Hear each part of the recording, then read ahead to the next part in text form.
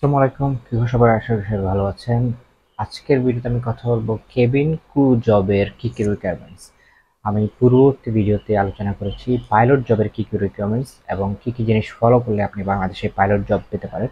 আজকে আমি কথা বলবো কেবিন ক্রু রিকোয়ারমেন্টস এবং কি কি জিনিস ফলো করলে আপনি বাংলাদেশে কেবিন ক্রু জবে ঢুকতে পারবেন এবং বাংলাদেশের যে এয়ারলাইন্সগুলো আছে তারা কেবিন ক্রু জবের জন্য যে যে রিকোয়ারমেন্টসগুলো চায় সেটা নিয়ে আজকে আলোচনা করব।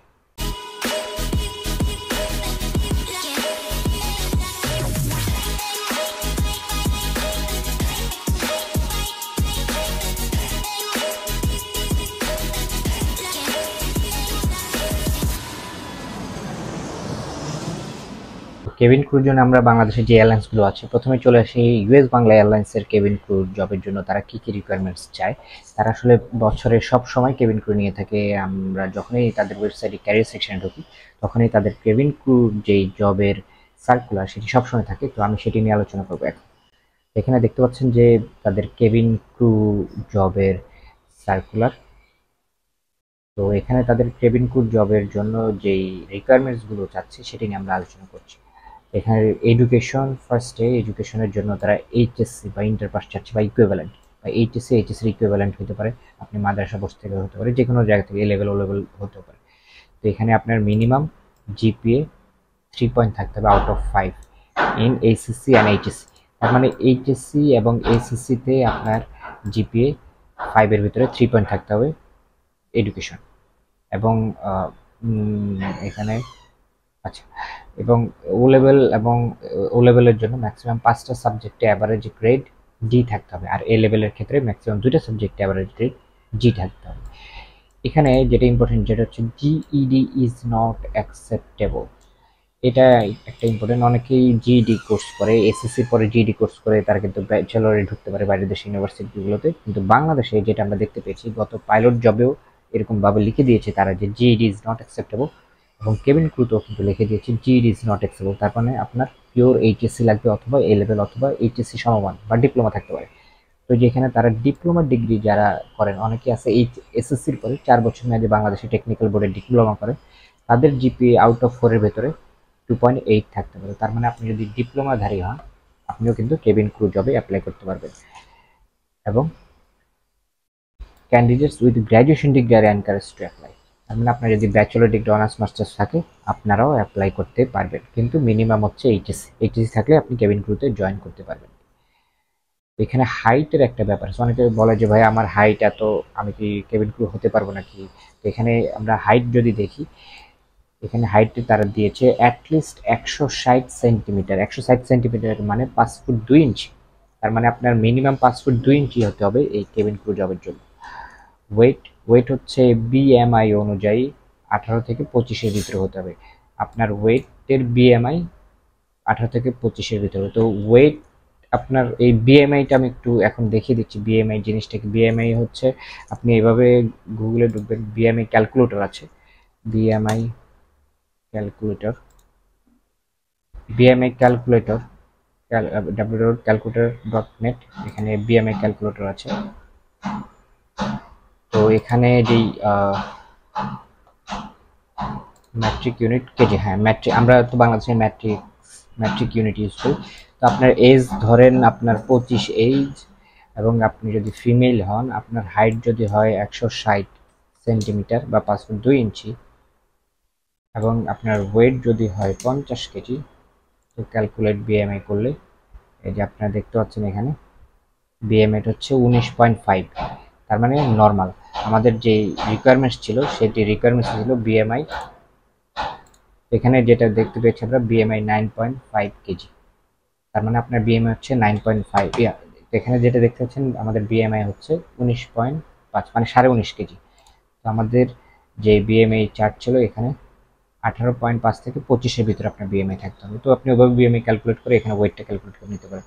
এইজ, ফ্রেশাররা 21 থেকে 25 ইয়ার্স বয়সের ফ্রেশাররা অ্যাপ্লাই করতে পারবে, এবং এক্সপিরিয়েন্স যারা অলরেডি কেবিন ক্রু বা অন্যান্য এয়ারলাইন্সে কাজ করেছেন তাদের ক্ষেত্রে 32 বছর পর্যন্ত আপনার এটা অ্যাকসেপ্টেবল।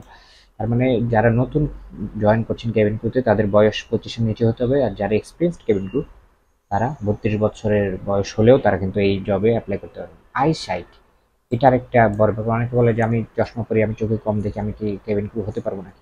এখানে কিন্তু তারা লিখে দিয়ে গেছে 6/6 থাকতে হবে, মানে পুরা ক্লিয়ার আইসাইট থাকতে হবে। এবং এখানে আরেকটা জিনিস তারা উল্লেখ করে দিচ্ছে, no spectacle will be allowed. তার মানে কোনো ধরনের চশমা আপনি ইউজ করতে পারবেন না। অনেকে বলে যে ভাই আমি চশমা ইউজ করে আমি কি কেবিন ক্রু হতে পারবো না? এখানে কিন্তু তাদের জব সার্কুলারে তারা ডিরেক্টলি বলে দিয়েছে যে আপনার কোনো চশমা ইউজ করতে পারবেন না, বা চশমা ইউজ করলে সেটা অ্যালাউড হবে না। এবং আপনার চোখের আইসাইট 6/6 থাকতে হবে, এটি খুব ইম্পর্টেন্ট বিষয়। সুইমিং, অনেকে বলে যে সুইমিং জানাটা কি জরুরি নাকি? সুইমিং স্কিল যদি থাকে আপনাকে প্রেফারেন্স বেশি দেওয়া হবে, কারণ কেবিন ক্রুতে আপনাকে সুইমিং শেখানো হবে বা শিখতেই হবে। Finally selected candidate must learn swimming in initial training. তার মানে আপনাকে যখন সিলেক্ট করা হবে ফাইনালি, আপনাকে অবশ্যই সুইমিং ট্রেনিং দিতে হবে। তার মানে যাদের অলরেডি সুইমিং ট্রেনিং করা আছে বা জানেন, তাদেরকে কিন্তু আগেই প্রায়োরিটি দেওয়া হবে। তার মানে আপনি যদি সুইমিং না জেনে থাকেন, আপনি কিন্তু পিছিয়ে যাবেন। আপনি যদি সুইমিং আগে থেকে শিখে নেন, আপনি যখন এই কেবিন ক্রু জবে অ্যাপ্লাই করবেন, আপনি কিন্তু অন্যদের থেকে প্রায়োরিটি বেশি পাবেন জবের ক্ষেত্রে। ল্যাঙ্গুয়েজ স্কিল, অনেকে বলে আমার ইংলিশ দুর্বল, আমি কি জব করতে পারবো নাকি? তো এখানে ফ্লুয়েন্ট ইন ইংলিশ এবং Bangla, both written and spoken, লেখা এবং বলা দুটাতেই ফ্লুয়েন্ট হতে হবে আপনাকে ইংলিশে। কারণ আপনি একটা কেবিন ক্রু যদি হন, আপনার ওখানে বিভিন্ন ফরেন প্যাসেঞ্জার থাকতে পারে, আপনার তাদের সাথে ডিল করতে হবে, কথা বলতে হবে। সুতরাং আপনাকে অবশ্যই ফ্লুয়েন্সি থাকতে হবে ইন ইংলিশ। আর হচ্ছে মেডিকেল ফিটনেস, আপনাকে অবশ্যই মেডিকেলি ফিট হতে হবে। Good physical health and medical fit two be meet cabin crew requirements. Cabin ক্রুর জন্য একটা মেডিকেল আছে, আপনাকে সেটাতেও ফিট হতে হবে। এবং আপনার মেডিকেলের যে কেবিন ক্রু বিভিন্ন ক্লাস 1 2 3 মেডিকেল আছে, এগুলো মেবি ক্লাস 3 আমি যতটুকু জানি। তো এই ক্লাস 3 মেডিকেল টেস্ট আপনাকে ফিট হতে হবে এবং পাস করতে হবে। ফিজিক্যাল অ্যাপিয়ারেন্স, এটার একটা ব্যাপার। অনেকে বলে আমার হাতে দাগ, আমার হাতে ট্যাটু বা এই ধরনের জিনিস নিয়ে কি আমি কেবিন ক্রু জবে ঢুকতে পারবো না? কিন্তু এখানে কিন্তু তারা উল্লেখ করে দিয়েছে এই strong upright appealing personality, no visible tattoo, কোনো ট্যাটু থাকা যাবে না। Or marks on the body, তার মানে আপনার হাতে বা যেসব জায়গাগুলো উন্মুক্ত, এইসব জায়গায় কোনো ধরনের কাটা দাগ বা কোনো ভিজিবল ট্যাটু থাকতে পারবে না। এটি খুবই ইম্পর্টেন্ট বিষয়।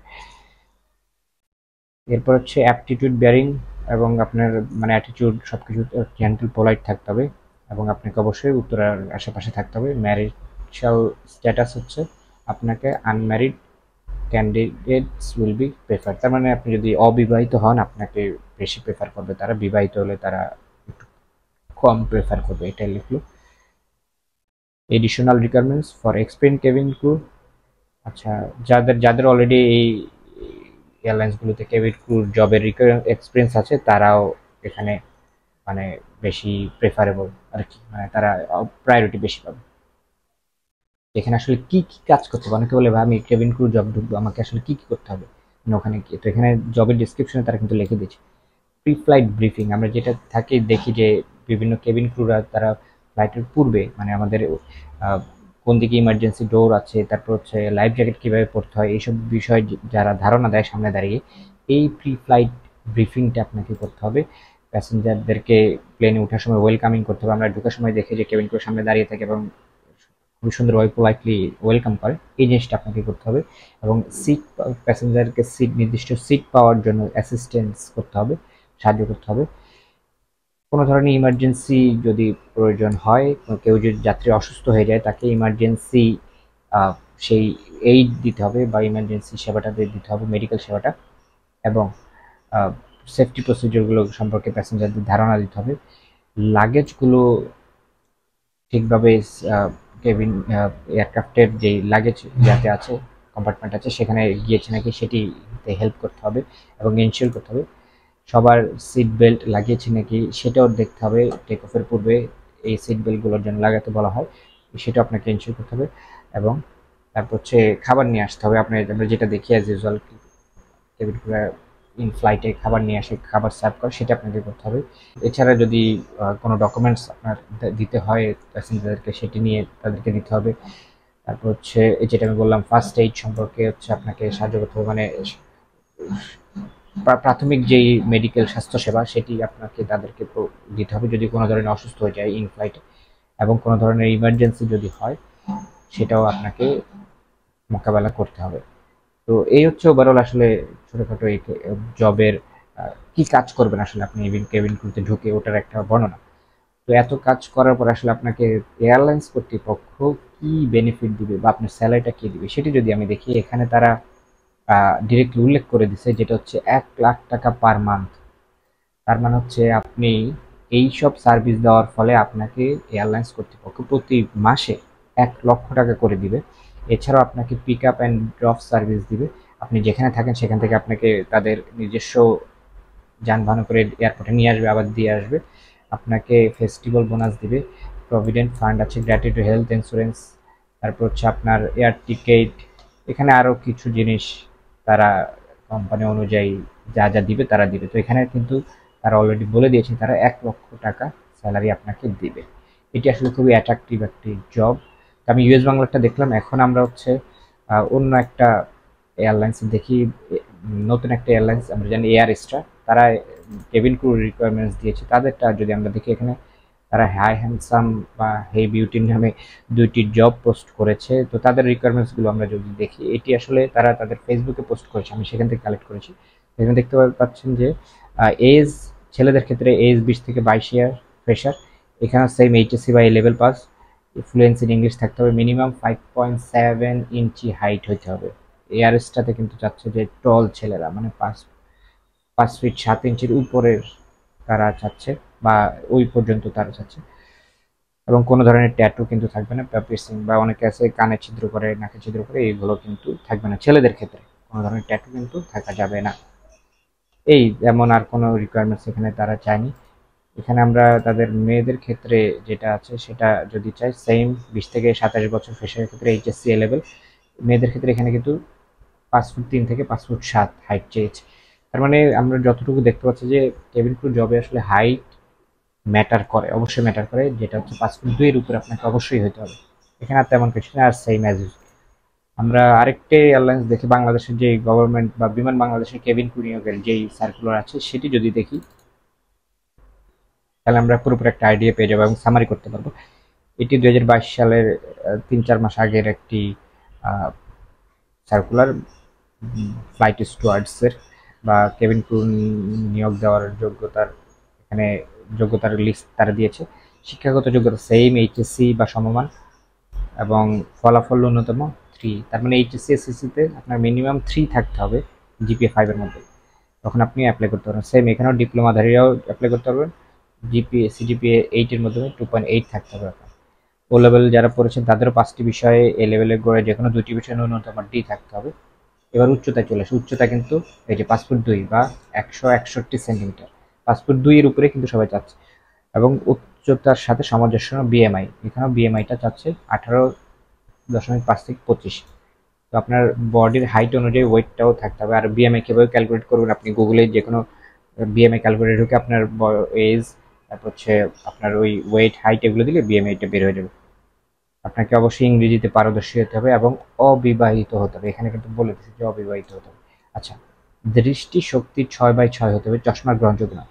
কেবিন ক্রুতে কিন্তু আসলে 6/6 থাকা দরকার এবং চশমা গ্রহণযোগ্য নয়। এটা কিন্তু আমরা আগের সার্কুলার দিয়েছি, এস বাংলাতেও দেখেছি, বিমান বাংলাদেশেও দেখছি যে চশমা ব্যবহার করা যাবে না কেবিন ক্রু হিসাবে যদি আপনি জব করতে চান। বয়স বয়স 19 থেকে 25 বছরের ভিতরে থাকতে হবে। জিইডি ডিগ্রি গ্রহণযোগ্য নয়। আমরা যেটা বাংলাদেশে দেখছি যে বাংলাদেশের পাইলট হোক, কেবিন ক্রু হোক, জিইডি ডিগ্রিটা কিন্তু অ্যাকসেপ্টেবল না। সুতরাং যারা জিইডি ডিগ্রি করে এটাতে ঢুকতে যাচ্ছেন তারা এখনই সাবধান হয়ে যান। আপনার জিইডি ডিগ্রি যদি থাকে, জিইডি যদি করেন, আপনার কিন্তু এগুলো কোনো কিছুতেই ঢুকতে পারবে না। সাঁতার জানা প্রার্থীদের অগ্রাধিকার দেওয়া হবে এবং অবশ্যই সাঁতার শিখতে হবে। কেবিন ক্রু হিসেবে যারাই জয়েন করে তাদেরকে অবশ্যই ট্রেনিংয়ে সাঁতার শেখানো হয়। তো আপনি যদি আগে থেকে সাঁতার শিখে থাকেন তাহলে আপনাকে কিন্তু তারা সিলেক্ট করতে আগ্রহী বেশি হবে। সুতরাং যারা এখনও সাঁতার জানেন না তারা সাঁতার শিখে নেবেন, তারপরে কেবিন ক্রুতে অ্যাপ্লাই করবেন এবং অন্যদের থেকে আগে অগ্রাধিকার পাবেন। বেতনের কথা এখানে যেটা লেখা আছে যে সরকারি স্কেলে 38,000 টাকা পর্যন্ত হয়ে থাকে, যেহেতু এটি গভর্নমেন্ট, এবং তাদের আরও আসলে বাংলাদেশের গভর্নমেন্ট অনেক ধরনের উৎসব ভাতা, দেশ বিদেশে প্রশিক্ষণ, আরও অনেক কিছু মিলে আসলে এই স্যালারিটাও 50-60-এর উপরে চলে যায়। তো ওভারঅল আমি যদি এখন সাম আপ করি, আসলে বাংলাদেশের কেবিন ক্রু জবের যেই স্যালারি রিকোয়ারমেন্টস সবকিছু মিলে সবগুলো এয়ারলাইন্সে আমি 3টে এয়ারলাইন্স আপনাকে দেখিয়েছি। তো এখানে যেটা কমন যেটা হচ্ছে সেটা হচ্ছে আপনাকে এইচএসসি পাস হতে হবে। আপনি এ লেভেল ও লেভেল করেও ঢুকতে পারেন অথবা ডিপ্লোমা করেও ঢুকতে পারেন, এছাড়া অনার্স মাস্টার্স করেও কিন্তু ঢুকতে পারবেন। মিনিমাম আপনার এইচএসসি লাগবে এবং জিপিএ 5-এর ভিতরে আপনার 3 থাকতে হবে এবং আরও যে রিকোয়ারমেন্টসগুলো আছে সেটা আমি অলরেডি দেখিয়েছি। এছাড়াও আপনার সুইমিং জানাটা এখানে সবার ক্ষেত্রেই জরুরি। সব এয়ারলাইন্সে কিন্তু আপনাকে বলতেছে যে আপনাকে সাঁতার শিখতে হবে। সাঁতার যদি আপনি শিখে অ্যাপ্লাই করেন আপনাকে প্রায়োরিটি বেশি দেওয়া হবে, কারণ আপনার ট্রেনিং চলাকালীন সময় আপনাকে অবশ্যই সাঁতার শেখানো হবে। এটা গেল। সেকেন্ডলি যেটা হচ্ছে হাইটের ব্যাপার, এটা খুবই কমনলি একটা কোশ্চেন। হাইটের ব্যাপারে আমি অনেক কোশ্চেন পাই যে ভাই আমার হাইট এত, আমি কি কেবিন ক্রুতে ঢুকতে পারবো নাকি? কেবিন ক্রুতে আসলে হাইটটা খুব বেশি ইম্পর্টেন্ট। এখানে যেটা আমরা দেখতে পেলাম যে 3টা জবেই 3টে এয়ারলাইন্সে হাইট মিনিমাম মেয়েদের ক্ষেত্রে 5 ফুট 2 উপরে এবং ছেলেদের ক্ষেত্রে 5 ফুট 7 উপরে চাচ্ছে। তার মানে হাইটের ব্যাপারটা খুবই ইম্পর্টেন্ট। এবং চশমার ব্যাপারটা বা চোখের ক্ষেত্রেও 6/6 আইসাইট হতে হবে এবং চশমা ব্যবহার করা যাবে না। চশমা ব্যবহার যারা করেন তারা কিন্তু কেবিন ক্রুতে এখানে অ্যাপ্লাই করতে পারবেন। আপনার যদি চোখে কোনো সমস্যা থাকে আপনি হচ্ছে কোনো ধরনের ট্রিটমেন্ট নিতে পারেন চোখে এবং বা লাসিক করে নিতে পারেন বা যেটাই করেন আপনি কারেক্টেড করে সেটাকে 6/6 করে নিতে হবে, কিন্তু চশমা ছাড়া। অন্য যে কোনো ওয়েতে আপনি 6/6 ভিশন যদি করে নিতে পারেন আপনি কেবিন ক্রুতে জয়েন করতে পারবেন। আরেকটা যেটার ব্যাপারে আমি যেটা বলবো সেটা হচ্ছে স্যালারির কথা। বাংলাদেশি কনটেক্সটে কথা বলি, বাংলাদেশে কিন্তু এমন কোনো জব নেই আমার জানা মতে যেটাতে এইচএসসি পাসের পরে আপনাকে এরকম 1 লক্ষ বা 60-70 হাজার টাকা স্যালারি দেবে। তো এটি আসলে খুবই অ্যাট্রাকটিভ একটি জব এবং যেটা আমি দেখলাম যে আপনাদের এই কেবিন ক্রু জবে অন্যান্য জব থেকে কেবিন ক্রু জবটা অনেক বেশি সেফ অ্যান্ড সিকিউর। অনেকে বলে যে আসলে কেবিন ক্রু জবটা কি সিকিউর নাকি? এখানে যেটা দেখলেন এই এনভায়রনমেন্টটা আসলে অন্যান্য যে কোনো ধরনের জব থেকে খুবই সেফ অ্যান্ড সিকিউর। আপনাকে তাদের নিজস্ব যানবাহন করে এয়ারপোর্টে নিয়ে আসবে এবং আপনার বাসায় দিয়ে আসবে। তো আমার মনে হয় না এখান থেকে আর সেফ কিছু থাকতে পারে। তো এই হচ্ছে আজকের ভিডিও। তো আশা করি ভিডিওটি ভালো লেগেছে। ভালো লাগলে অবশ্যই লাইক বাটনে ক্লিক করবেন আর এই বিষয় রিলেটেড ভিডিও দেখার জন্য অবশ্যই আমার এই চ্যানেলটি সাবস্ক্রাইব করে রাখবেন। আপনার চ্যানেলে আমার ফেসবুক পেজও লাইক দিয়ে রাখতে পারেন, আমি ফেসবুক পেজেও আমার এই ভিডিওগুলো আপলোড করে থাকি। আমার নেক্সট ভিডিও দেখার জন্য সবাইকে অগ্রিম আমন্ত্রণ। সবাই ভালো থাকবেন, সুস্থ থাকবেন অ্যান্ড হ্যাপি ফ্লাইং।